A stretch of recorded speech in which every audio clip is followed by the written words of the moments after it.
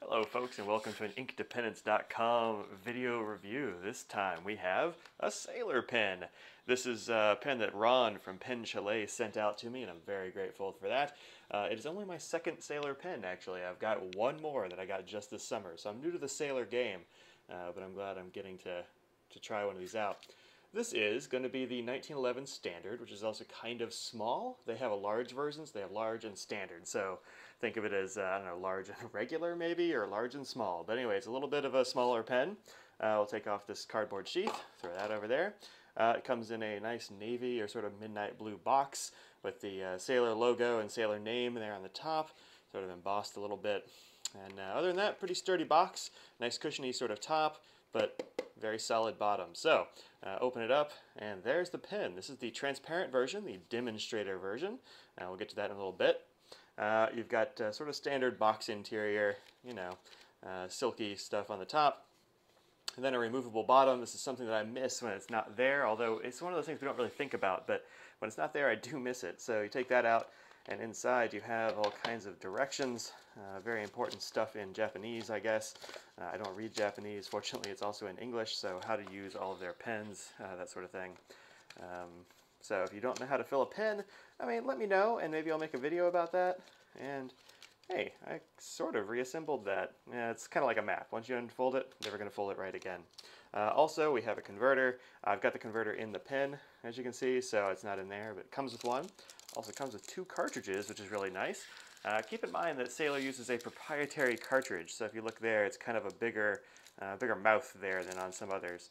Sort of pilot-like, but not going to fit. So if you're going to use this pen, you got to use either their cartridges, which are probably excellent because I like all of their inks, but I haven't used the cartridge yet, or you got to use their converter. I'm a converter guy. You can see here it's got a nice space here to put this, I suppose, if you want to. Let's see, does it fit? It does indeed. So you can put that in there if you want to keep it sort of separate. Also, this is plastic, which is kind of nice. You don't see that on very many boxes. They're usually just kind of there. So put all that stuff back in there. And the reason I said I missed this when it's not here is that it gives you a convenient place to hide all this stuff. Otherwise, it's just kind of sitting here on the top. And I've got some boxes like that, and I don't particularly care for them.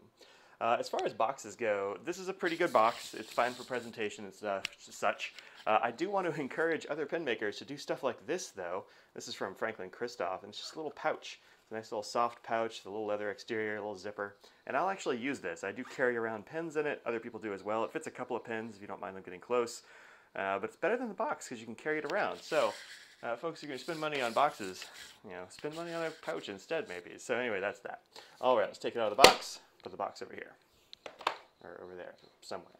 All right. So what we have here is a very nice demonstrator pen. It is, as you can see, full-on clear. Some other demonstrator pens are not quite as clear. So, like, here we have the Lamy Vista. It's not quite as clear. Actually, you can tell the difference quite a bit in the feel of these things. Some people say, well, it's a plastic pen. It's going to feel the same. It does not. This is a much more substantial sort of pen. It's a little bit heavier, actually, than the Vista, but not a huge amount. Most of the weight is actually right here because there's metal on metal there. So we'll show you that in a minute. Here you can see, you actually can't see the nib of this pen. It's hidden, which is nice and pretty, but it's also kind of harder to clean. You end up with like ink around here, and it's not like fully transparent. So you got that on that Vista. Have we got any other pens sitting around like this? Let's see. I guess I've actually got a few. So these are colored demonstrators. You can see the nib, but they're not clear. This one, full-on clear. So definitely check this out. It's a very pretty pen. That's one thing I'll probably say a few times as I go. I actually wasn't expecting to like this pen nearly as much as I do, just because I don't usually like gold furniture. This is 24 karat gold plate on the furniture from what I read on the interwebs, and that's pretty nice. So it's a very shiny gold. Actually, it doesn't seem to attract too many fingerprints. I wipe it every once in a while, but not really. I just haven't had that problem. And it's super shiny. It's very pretty. I mean, look how pretty this is. And I don't even like gold that much. Everything else I've got is silver. Well, pretty much. So you take this out, and actually, one thing to say about this cap before I move on too far, let's go ahead and talk about caps.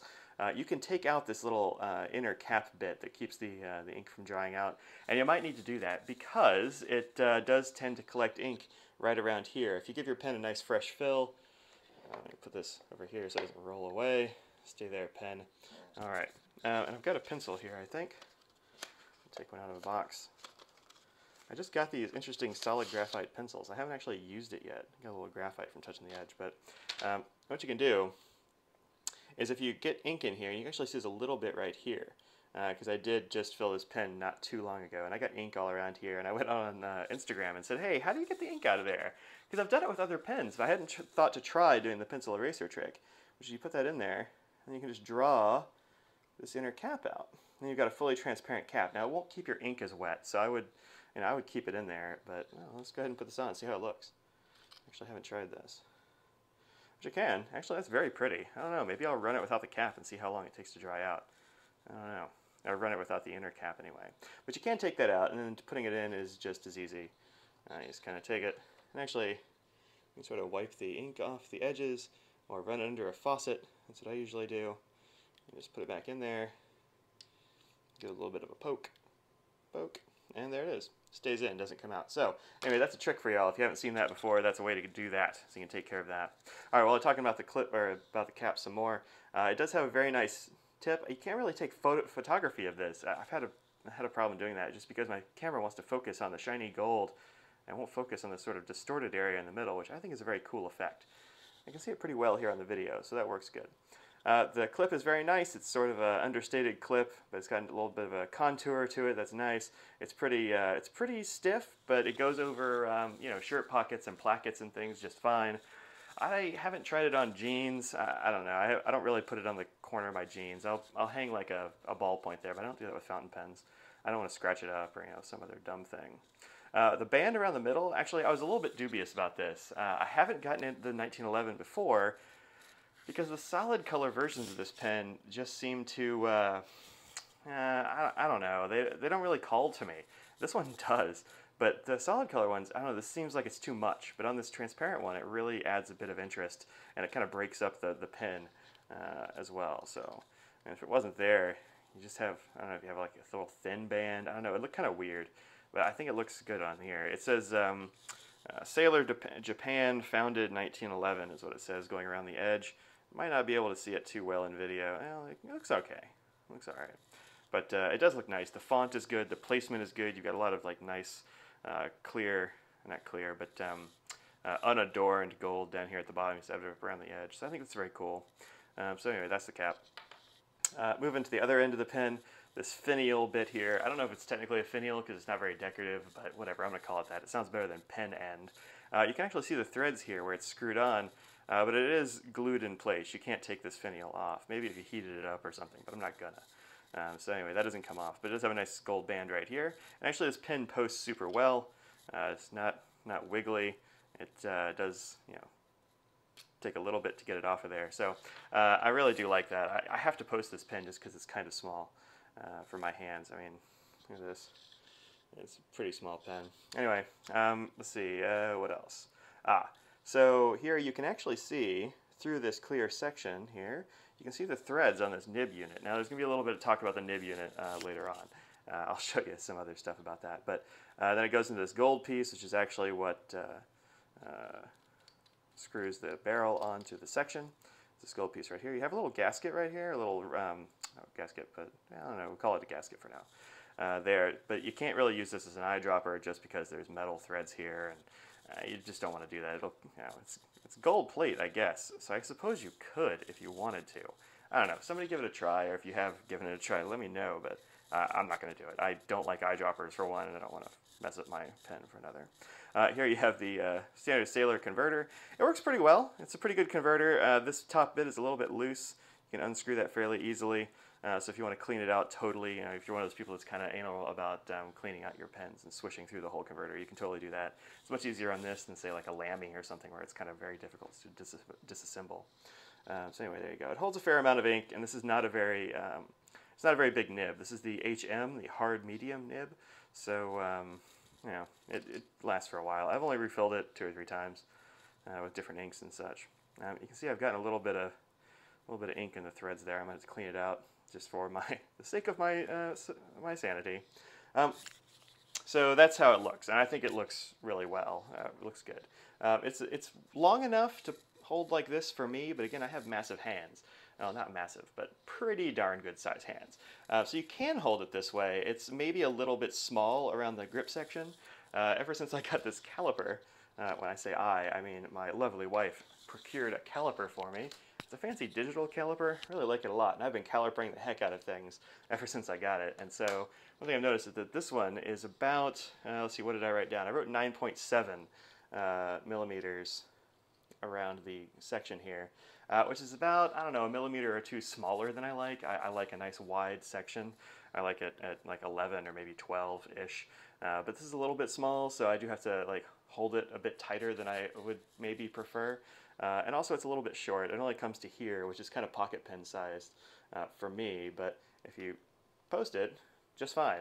And all the weight is actually right here, so it's inside the web of your hand. It doesn't feel over heavy, it doesn't feel back heavy. It feels perfectly well balanced for writing in this fashion. So good job, Sailor, for thinking of us with large hands who might want to have a standard size pen.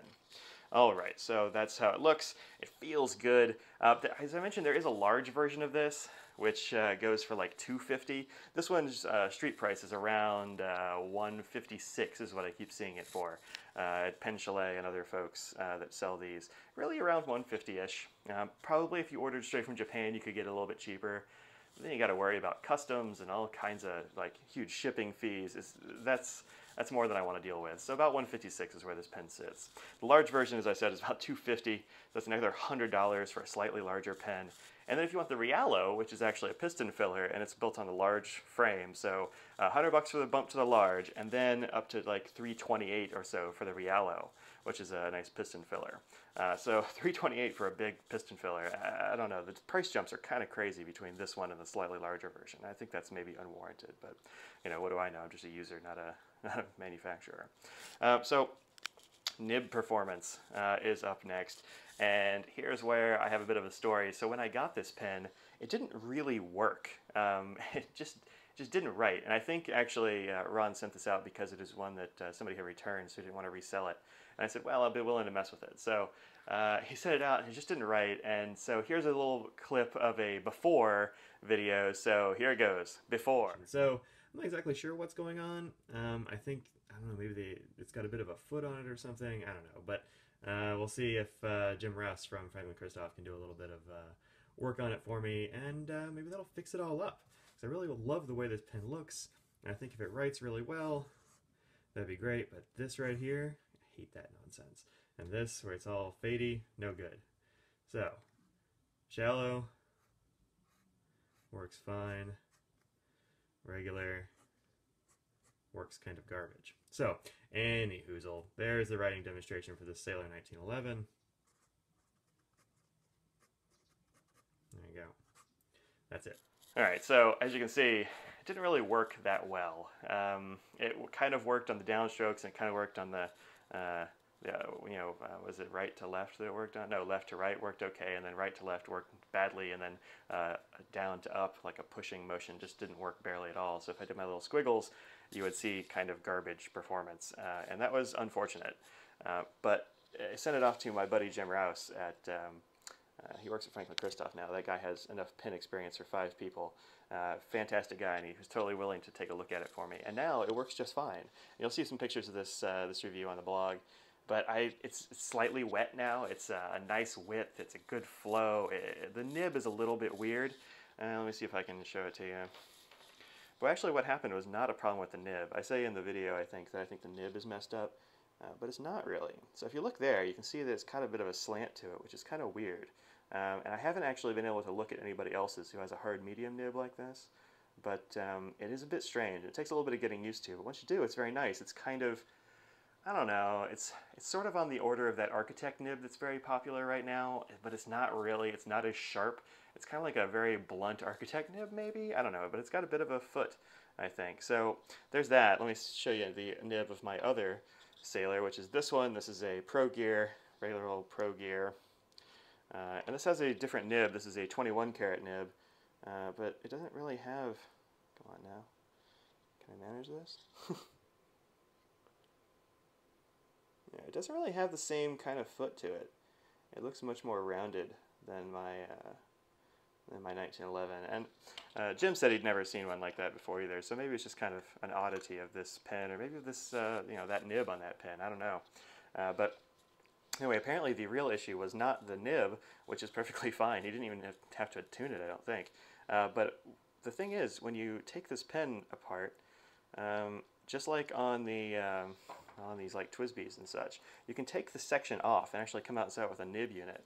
And that works on the Sailor as well. You can unscrew the nib now, but I don't think it's supposed to work that way, because apparently there was some glue that had gotten onto the feed of the pen from when they, I guess, glued this in. I don't know, something strange must have happened in production. Don't let that scare you off, because one thing is, Jim says it came off really easily in the ultrasonic cleaner. And so it's totally removable, and that's good.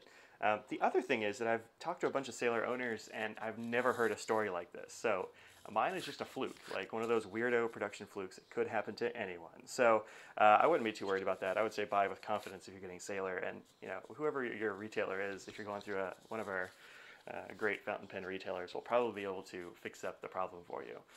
Ron, I'm sure, would do that. The Andersons will do that. Goulets will probably do that. I mean, they'll take care of you. So don't worry too much about that. But I am glad to have awesome pen friends who can fix stuff like that for me. So once he did that, it came out. Now there is a bit of a tendency for this to unscrew. So if you look here, you can see a bit of a plastic thing, and that actually fits into a groove in the nib unit. So when you put the nib unit in the section, it becomes kind of one piece, and you can twist it and you can turn it against this gold piece in the middle that connects them. I don't want to do it because I've just gotten this ink off my hands, actually. This is Ackerman's number 5, which is shocking blue. It's a very cool blue pen, blue ink rather, but it does stay on my fingers right there. Anyway, and this hand as well. It was just covered in blue ink because I was messing with this. But the unfortunate thing is that the section and the body unscrew off of this gold linkage piece in the same direction. So that kind of sucks. It means that sometimes, since the glue is out of there, and I might put a little bit of sac shellac in there because it'll come off if I need it to, but it'll hold it steady. Now sometimes I unscrew this instead of unscrewing this. It hasn't happened the last few times I've done it. Maybe I finally tightened it down right. Yeah, seems to be working fine. So good job working on the video. So let's do a little bit of a writing sample just for funsies. I know that Stephen Brown makes this look awesome. I do not. I am not good at writing at this angle. I'm like, bending around a tripod. Maybe he's got a better camera setup than I do. But this is the Sailor. Come on now. I just talked about how you're wet. There we go. 1911. Standard. And it writes just fine. That hard start notwithstanding, as I said, I've been messing with this pen and messing with the ink and all that sort of thing, and I just readjusted this this nib and feed and stuff, so it was kind of dry to begin with. I probably wiped all the ink off there, but no problems. I may have been writing off the camera. I can't look at the camera and my writing at the same time, but anyway, Mike says hi. Man, my handwriting is awful when I do it this way. You have to look at this. This is much better handwriting. This is not a good position. Anyway, so there we go. There's that. You can actually get this pen in a variety of nibs. So if you don't like the hard medium nib, there are a multitude of other nibs that you can try to find. It comes in extra fine, fine, medium, medium fine, broad, zoom, and music. So that's 1, 2, 3, 4, 5, 6, 7. That's 7 different nibs. So if you don't like the hard medium, I would say find one that you do like. My next Sailor will probably be a broad, just because the hard medium is a little bit fine for my tastes. These do legitimately run smaller than their Western equivalents, these Japanese nibs. I've not had that experience with Pilot. I know a lot of people have, but the medium on here is much closer to a fine from a Western nib. So if you like fine writing, I mean, you can go for a medium, but also if you like really fine writing, that extra fine is a good nib if you like really small handwriting. I don't. It's not my steez right now, so I don't do that. But you can find it in all kinds of things. The music nib is a 2-time music nib, which is honestly a little bit disappointing for me. And I can't tell you exactly why.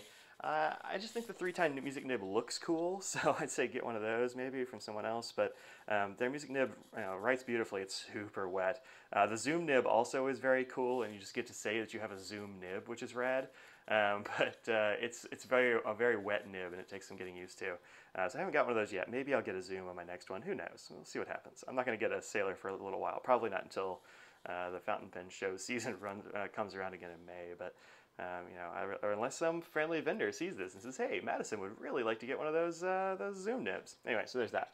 Other stuff. Comparison to other pens is what I've got next to my list. I actually made a list this time. How about that? Although this does say it's been going for 20 minutes almost. So, all right, so here it is next to some other pens. There's two Sailors next to each other, more or less squared up. There we go. And they're about the same size. So this is the Pro Gear, the regular Pro Gear, and this is the standard 1911. The 1911 is a little bit longer because it's got this bulb at the end, but otherwise more or less the same. And you've got the TWSBI 540, that one. And then, let's see what we'll replace it with another orange pen. This is the Monteverde Artista Crystal, which gets a bad rap, but I really like. It's one of my favorite sort of intro pens to give people when I find one at a good deal, and you can find them at a good deal. It's about the same size. Actually, it's almost exactly the same size as the Sailor. I hadn't had this next to each other for a while. The TWSBI Eco is quite a bit bigger. It's a bit longer than either, but you take the cap off, and it's about the same length. So this Eco is actually quite a bit longer than people might think. So what else have I got to compare it to? This is a Franklin Christoph I like to show off. I know Scott at Franklin Christoph has said that he gets people asking him for this pen when I show it on my blog, which is cool. Thanks for mentioning me. But you can't have this exact one. This is a prototype. They don't make it. It's more complicated than the rest. It's got more colors and it's a weirder acrylic. But this is like a first run of this pen. It's quite a bit longer. This is the Panther 40, the big 40, not the Pocket 40. So if you're thinking, oh, this is the same size as the Pocket 40, it's not. The Panther 40 is much larger. The Pocket 40 is way too small for me. Let's see, what else have I got around? This is probably pretty close. Let's see. This is the Loom, Faber-Castell's Loom. Really like that pen, another excellent pen.